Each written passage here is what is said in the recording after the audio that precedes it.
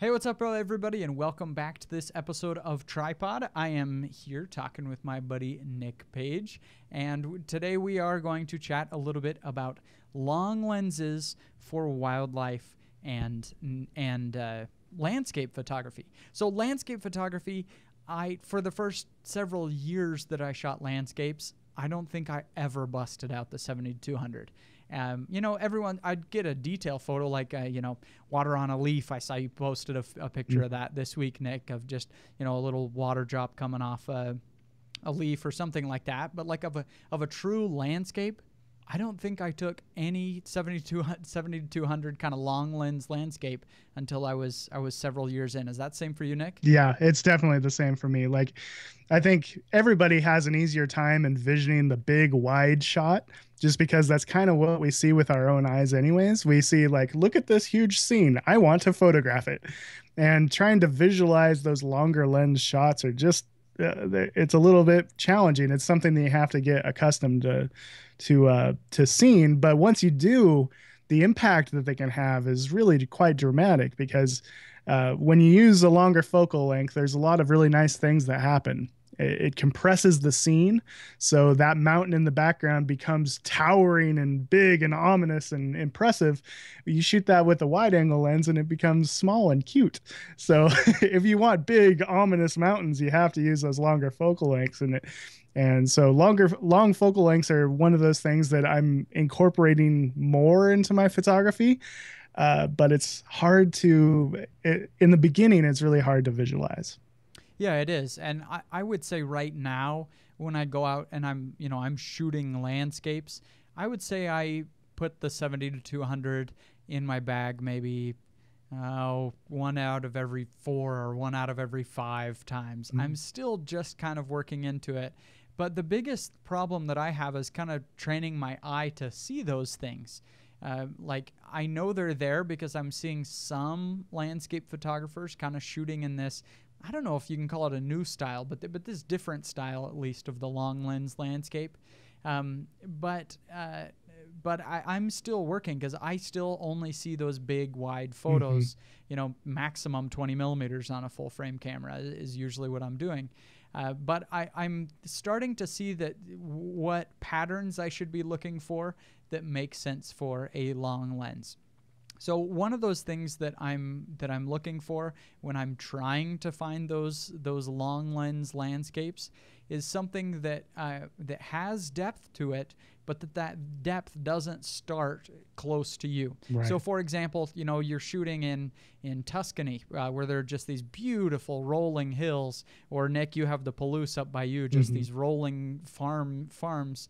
Well, you're not necessarily on the hill that you want to be in the foreground, but there's good depth between that hill that you're seeing and the one behind it. It's a perfect situation for that long lens. And the mistake I was making before is I was looking for long lens things as things that were just background, like zooming in on the sun setting over the water and you just have sun going under horizon. It just looks boring. So that's the wrong place to be doing long lens photography. You still need that depth of foreground, midground, background to make most long lens landscapes work. Right. And the nice part of using a long lens like that, when you have that depth, it compresses it all together. So they end up, being very much more, I guess, intimate with each other because it just feels so compressed. And like, for example, if you have this long winding road that ends with a mountain in the background, that's the perfect time for a long lens shot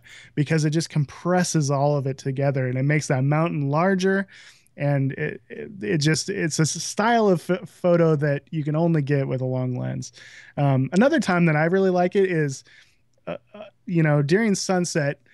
Sometimes the entire sky doesn't just blow up. Sometimes it's just like on the horizon or just a little bit, or, over here to the right, there's just some clouds that have a gap in them and they're taking on color, but the rest of the sky is kind of meh. So that's a perfect time for a long lens shot because you can really fill the frame with where the action is because, it's a very rare sky that, the entire sky blows up. But more often than not, you can find that little bit of interest in the sky. And if you can fill the frame with that interest, it's going to make for a more interesting photo. Yeah, absolutely. And I think the absolute king of this, like the best long lens landscape photographer, if that's like a category that we're allowed to have, is got to be Michael Fry. He's just absolutely awesome. Many of you have probably heard of him. He's a pretty well-known photographer. He shoots a lot in Yosemite. But if you look at his photos, I'm going to say maybe 70% of his landscape photos are pretty obviously shot with a relatively long lens, at least a much longer lens than most of us would shoot with. And one thing that has really helped me in learning this longer lens technique is to just follow his Facebook page. It's totally worth checking. Is just search Michael Fry Photography. We'll have a link in the show notes as well. And he has a website that's great too, but I just follow his Facebook, and just to start to get an eye for the way that he's seeing these landscapes is pretty neat. And it's not something that I would probably want to do with all of my photos, but it's definitely a technique that I'm trying to add into my repertoire. A lot of times the type of landscapes that I'm seeing that just lend itself really well to a long lens are mountains. Because anytime you can really focus in on the peak of the mountain, a lot of times that's the most dramatic part, just because that's where oftentimes the weather is happening. You get low clouds rolling in front of the mountains, or you get dark storm clouds interacting with the tips of the mountain. So some of my favorite landscape photography that I've seen are really jagged, dramatic peaks shot from another peak, but with a long lens, and it takes you in close to this part of a landscape that people like me don't ever get to see, because I'm never going to climb up there. But it's that different perspective that makes a photo interesting a lot of times. I taught a workshop this weekend, and that was kind of one of the things that I was talking about. Is oftentimes what makes for an interesting photo is just a different perspective than what people are used to seeing. So people are used to seeing, they say our eyes are like 35 to 50 millimeters, or whatever. I don't know that I really buy into that, because we have a really wide field of view, but okay, I've got to say, that is a load of crap. I've heard the same thing. It's just a load of crap. I don't know why people say that. It's that, like 50 millimeters is normal. No, it's not. Your eye would be like a 2 millimeter lens. You can see so wide. It would be like 35 millimeters if they didn't take into consideration peripheral view. It's like we only really are paying attention to 35. It's too complex. But anyways, I digress. So people are really used to that. It's too complex for our simple minds, Nick. People are really used to those middle focal length ranges, probably just because every point and shoot camera, they typically are shooting at that. And they're also really used to seeing photos from eye level. And so when you see a cell phone photo from eye level, it looks like every other cell phone photo that's ever been taken. But suddenly, if you either shoot with a really long focal length or a really wide focal length, get really down low to the ground, or get really high off of the ground with a drone, those different perspectives make for interesting photos. And the interesting photos like that will have more impact with the person viewing it. So a lot of times, just a different perspective, like using a long lens, or seeing a scene that most of us don't get to see, like the tip of Mount Everest. Those make for really compelling photos because they're different, and it's something that we're not used to looking at. Yeah, recently I went to southern Utah with you, and Brian McGuckin was there, and one of my very favorite photos from the entire trip was a photo that I took with the 70-200.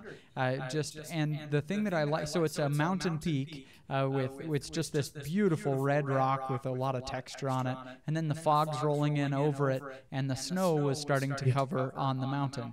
And I took several photos of this to try to get to try to get the photo that looked right. And since I'm still new to this long lens shooting for landscapes, it took me quite a few tries.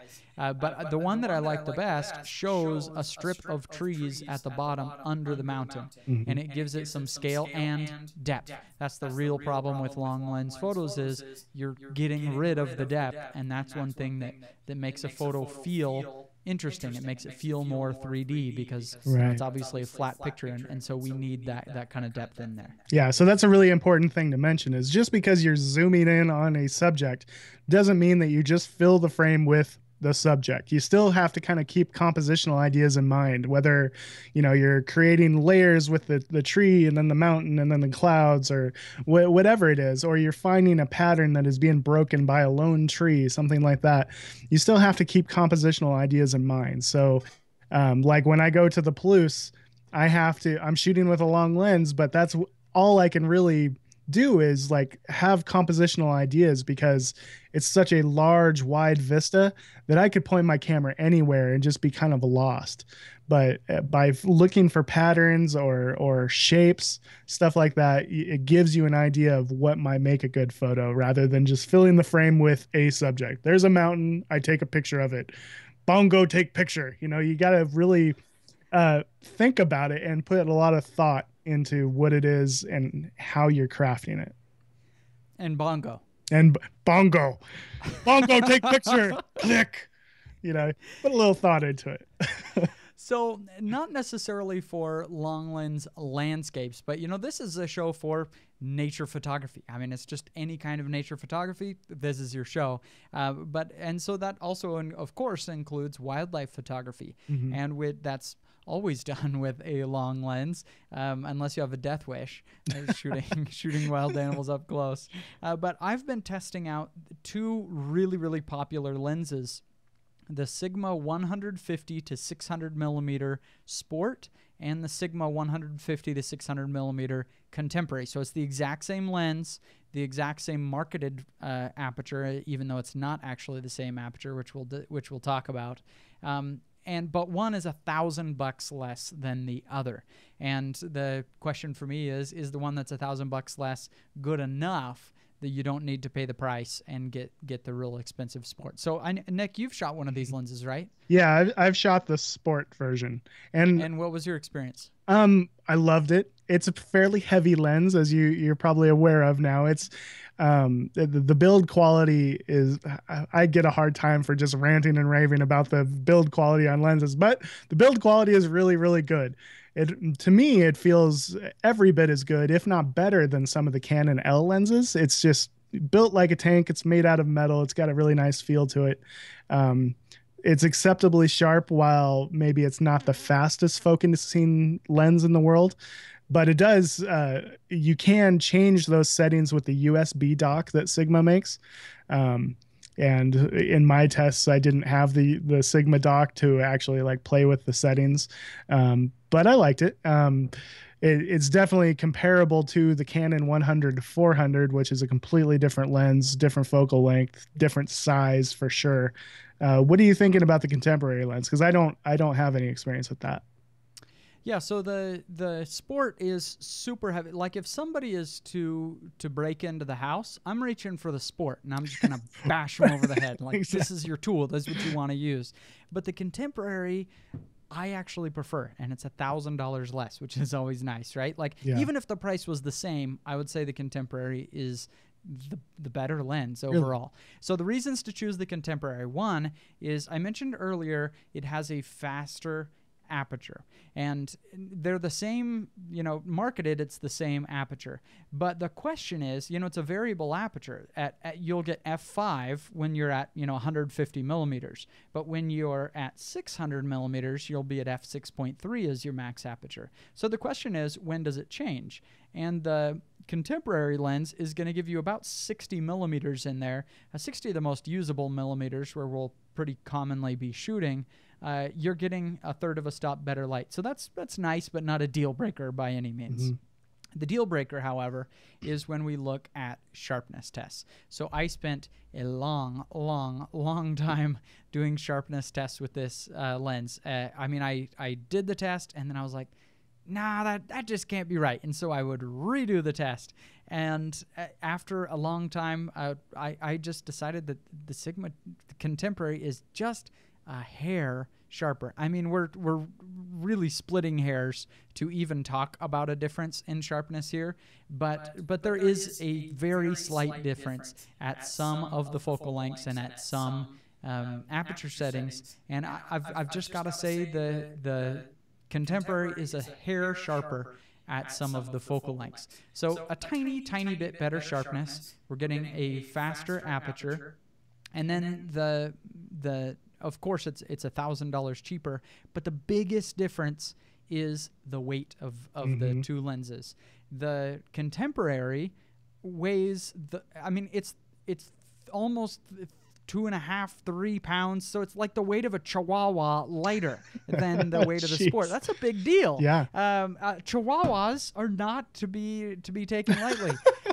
And you're carrying that all the time, but then it affects more than that. When a lens gets heavier, you think about that poor focus motor. It's not just pushing the lens, it's pushing a Chihuahua on the lens because it's that much heavier. And so the lighter lenses generally focus a little bit heavier than the heavier ones if all else is equal. My best guess is that Sigma has put essentially the same focus motor in these lenses because the contemporary is focusing just a hair lighter. You think about that battery in your camera. It's this tiny little battery that's powering not only the computer of the camera, but it's also, that's the energy that's used to push that lens in and out. It's not much. And so when your lens gets real big and real heavy, it's not super fast to focus. And that was actually the thing that surprised me the most the very first time I used one of those, $10,000, Nikon 600mm f4s. It's a beautiful lens, but if you're used to shooting portrait lenses, landscape lenses, the shorter stuff, the first thing you're going to notice is, man, this thing focuses like a turtle, right? Compared to what you're used to. And so with these big lenses, lightness is a big deal because it also affects the autofocus performance. Yeah. So another thing that you're getting with the Sport lens that you're not getting with the contemporary lens is weather sealing, right? Like the contemporary pretty much doesn't have weather sealing. Okay, that's a common misconception. Okay. I've spent a lot of time researching into that because a lot of the reviews say the contemporary lens has no weather sealing, and that's not true. What Sigma says, and this is why it's confusing. It's not our fault. It's Sigma's fault for making this confusing. They say the contemporary lens is dust and splash proof and weather sealed mount. But the Sport lens is a weather-sealed construction. So weather-sealed construction versus weather-sealed mount. Using different terminology. Yeah, I'm not totally sure what that means. I would love to see a couple teardowns of this lens to see, what actually, where the gaskets are and everything, to see how this has been weather-sealed. But anyway, the Sport at least is marketed as having better weather sealing, but they do have both some weather sealing. That's all I can say. Interesting. So I don't know if you have any experience with the Canon 100-400 version 2. No, I haven't tried it. Okay, so I've shot both the Sigma Sport and the version 2 of the 100-400. The weight is a huge difference between the two. The 100-400 weighs about half as much. So it's very easily hand holdable. Sigma 100-600 is holdable for a while, and then then your bicep starts getting sore, and then you're like, well, I just kind of want to put it on a tripod. you lose. I'm gonna go back to the hotel for a while, guys. Yeah, you lose your grit after the first half hour of shooting with it. The 100-400, you can hand hold that thing all day long. It's about like shooting a 70-200. 100-400 focuses really fast. It's lightning fast focusing, much faster than the 150-600. But the reason for that is because you got smaller glass and less focal length. So if you're not needing 600 millimeters, which we all need 600 millimeters, right? Like when you go to buy a lens, you pretty much want to buy the longest one you can, because that's the whole point of buying a long lens, is their zoom way out there. But 100-400 focuses really fast. It's really nice and light. So if you don't need 600 millimeters, I think that's probably the lens that I would be looking at personally.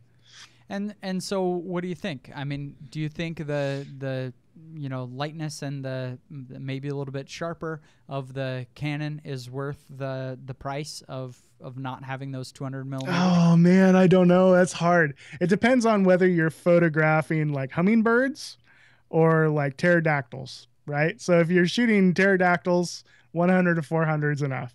If you're shooting hummingbirds, you need those 600 millimeters because neither one of these are going to perform very well with the teleextender on it.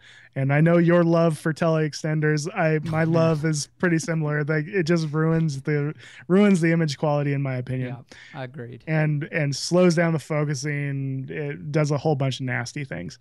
But man, it's really tough. Like if you need 600 millimeters, like if you need it, like I need coffee in the morning. If you really, really need it, 600 millimeters, go for the Sigma for sure. But if you're going to be using it for a mix of a little bit of landscape photography, a little bit of um, wildlife photography, I would go for the 100 to 400 because remember, you still have to carry these things places. And that 100 to 400 is going to be a lot more enjoyable to carry than the 150 to 600. So it depends on what you shoot. If you shoot hummingbirds, you definitely need those longer focal lengths. Yeah, I'd agree. And, having done quite a bit of pterodactyl photography myself, He's kind of a I, connoisseur. um, I you need the 600 millimeters. I think if you're doing wildlife photography. Recently, when I was in Yellowstone, it's a lot of big game. We're talking Right. about buffalo, coyotes are reasonably big, elk and stuff. And still, I mean, when I look through my best photos from the week, I bet 80% of them were shot at 600 millimeters or close to 600 millimeters. There really just isn't such thing as too long for wildlife photography. So for me, a 400 millimeter lens is useful for a lot of things, including some wildlife photography where you're going to be close to a larger animal. But it's also useful for sports if we're going to shoot, weekend sports, something like that. A 400 millimeter lens, even if it's not super fast for outdoor daylight sports, is a great choice. But for wildlife, oh man, you really want that 600 millimeters. And in fact, I was shooting these Sigma lenses on the Canon 70 Mark II. So I mean, that's really a 900 millimeter lens if you're taking into consideration the crop factor, and still. It just often wasn't long enough. You really can't. You just can't have too long for wildlife photography. Right. So it definitely depends on whether you're doing landscape photography with a little bit of wildlife mixed in, or if you're primarily a wildlife photographer with a little bit of landscape photography mixed in. It kind of depends on the mix of things you're doing. So kind of throwing this back to landscape photography, I've mentioned in the past that I recently got the Mindshift Rotation 180 backpack. And while I love that particular backpack, you cannot fit a telephoto lens in that thing for anything. You can take it off of your camera, take the lens hood off, and it'll fit somewhere, but not in a very I don't know, not in a very good way. But one of these 150 to 600s would not fit anywhere in that particular bag. So that's one of my biggest complaints about my favorite bag is that I can't put long lenses in it. Because of that, on trips where I'm going to be doing only landscape photography, I've really been playing around with the idea of getting that Canon 70 to 300L. What's so nice about that, I've shot it in the past, I've done a review on it. They're really short. They're like almost as short as like a 24 to 70, and weighs just a tiny bit more. And if you're doing landscape photography, the last thing you really want to do is be packing a big, heavy lens like a 70 to 200 f2.8 or a 150 to 600. For landscape photographers, I would really recommend the 70 to 300L, or you can get the 70 to 200 f4, which is like way, way lighter than the 70 to 200 f2.8. So that's one of the things I've been thinking about, because every time I go to pack my bag and I have to try to fit this 70 to 200 f2.8 in that bag, I end up switching to my f-stop bag because I can't make it fit. I can't put it anywhere in my bag mounted, and that just annoys me. I have to take it off and then put on either a body cap or a different lens, and it's just really annoying. So that's one of the downsides of that particular bag. Nick rant number two. Nick ran number two. Well, I have the same bag, a little bit different version of it. So you have the Mindshift Gear Rotation 180 Professional, and I have the Rotation 180 Horizon, which is the one size smaller down of that.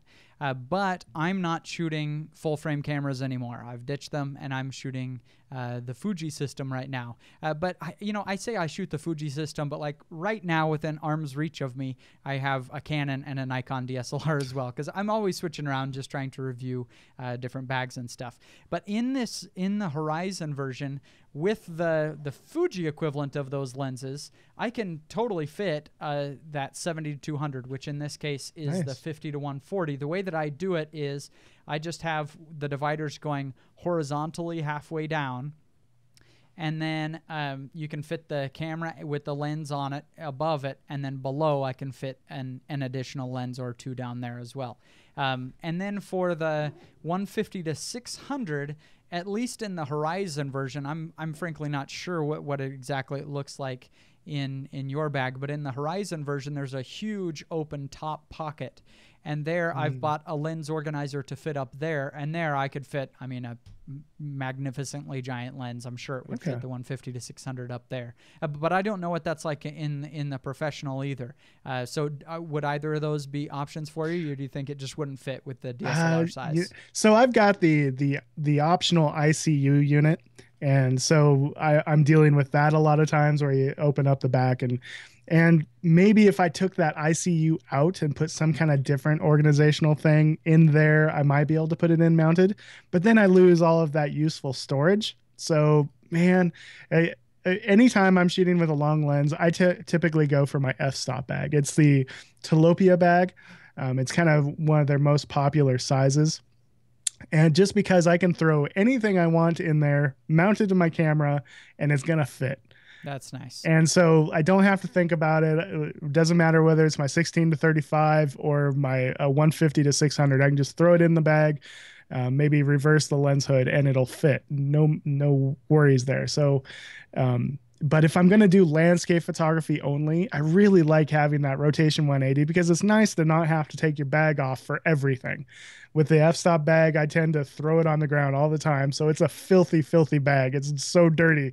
But my Rotation 180 is sparkling clean because it never touches the ground. I don't have to. But that only works if I'm using wide angle lenses or shorter lenses. So I'm thinking about getting the 70-300 just for that bag. And how silly am I to think about buying a lens so it fits my bag rather than buying a bag that fits my lens? I've got a sickness. It's a sickness. You're a sick person. Yeah. But I can totally see that. And in fact, that's why I switched to mirrorless, is it was just too much. The weight and the size of the DSLR stuff kept me from making the photos that I wanted to, and getting the gear to where I needed it to be. But I want to kind of end with a little bit less gear talk and more of well, I guess it's still kind of gear talk, but maybe less specific. Are these new lenses, this new brand of, the Tamron 150-600, the Sigma 150-600, the Canon 100-400, is this a new shift in wildlife photography? In 7-8 years, when I go to the popular wildlife photography hotspots, am I still going to be seeing the serious guys on the ginormous tripod with the ginormous lens and the gimbal head? Or do you think this is a shift to a much lighter weight way to approach wildlife photography, where you may not get photos that are as sharp, you may not have quite as much reach, but you can more easily move around and get the photo? What do you think? I think that those elite wildlife photographers are still going to use the elite gear. But the thing is, at those wildlife spots, when you go there, instead of just having the elite guys that are able to get the shot, you're going to have like 20 other amateurs that can now get the shot as well, just using more affordable gear. So I feel like good wildlife photography, the bar of entry, or the cost of entry has dramatically dropped, because before these lenses, it was a seriously expensive endeavor to try to shoot at those focal lengths. You were Oh either, yeah. adding all kinds of teleconverters and you didn't have very good image quality, or you were spending $6,000 to $7,000. And now for like, under $2,000, you can get a really decent 600 millimeter lens. So I just feel like the cost of entry has dramatically lowered.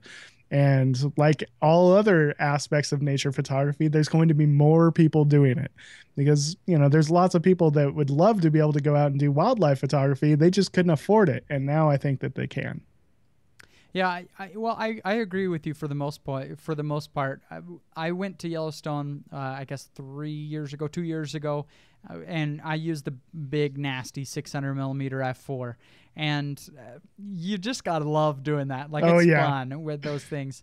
But I can't tell you how many shots I missed that were cool. You see the fox on the side of the road. By the time you pull over, pull out the tripod, put the camera on the gimbal, get it all gone. set up, Yep. and point it at the fox, it's gone. I mean, so gone. And you can do some things. You can try to shoot out the window and stuff, but then you're only window's height. There are just huge limitations to using that kind of gear. This year, I went back with one of these super zooms, and what I expected is, I'm going to get okay photos, but they just won't be quite as sharp, won't look as professional. I don't know. We'll give it a try, because I really wanted to review these lenses, because I had a lot of listeners asking about them. And looking at the photos from both trips, I got way better photos from this most recent trip where I was using that super zoom. I had the exact same focal length as that big heavy lens. Frankly, I wasn't shooting the big heavy lens at f4 anyway, because if you shoot a bison at f4, its eyeballs are going to be in focus and the whole body is going to be out of focus. Like, Yep. 90% of the animal is out of focus. So I often find myself stopping down a little bit when I'm shooting animals anyway. And so I just saw a massive benefit to Right. using these super zooms. Drawbacks as well, but also some massive benefits. Well, and not to mention, like, one of the most useful aspects of these super zooms is that they zoom. And so, if you've ever tried to shoot a 600 millimeter prime and track something, it is impossible. You see a bird in the sky, you try to find it, and you can't find it in your viewfinder. You have to, so like. Even when I was shooting the NFL game with a 120 to 300 millimeter, it's a f2.8 from Sigma, and anytime you're shooting something that's moving, it's nice to start at your wide side of your zoom range, find the action, and then zoom in on it, and then you can quickly find it, zoom in on it, and then focus and get your shots. Shooting birds in flight, it's the same way. It's so much easier to start at your wide side of your focal range, zoom in on it, then focus, get your shots. You can't do that with a prime lens. You might get better image quality, but your keeper rate is just going to tank because you can't find it. And by the time you do find it, it might not be in a favorable or a photogenic position. So you are going to get way more shots with with lenses like this, just because you can zoom out, zoom back in, and you have a nice versatile lens that you can leave on, rather than, okay, here's the 600, I'll get that shot. Now I want to switch over to the 70 to 200 and get a wider shot. You can get all of that with just one lens. And so it's going to be very useful that way too. Well, we always want to leave you with a little inspiration as we sign out. And this week we want to mention, of course, Michael Fry, who we talked about a little bit more at length earlier. But if you want to learn this long lens technique, just looking at his photos can really help to give you that eye for this. And he has some great ebooks and other things as well if you want to learn a little bit more from him. And I also want to refer you over to improvephotography.com, where I've posted that full review of the Sigma 150 to 600 millimeter contemporary and sport. If you're looking at buying either one of these lenses and being able to take wildlife photography, for $980, I think is what the contemporary is going for. That's pretty cool, and I have lots of sample shots on there. Nick, it was good chatting with you. Everybody, thanks for listening, and we will see you in another 7 days.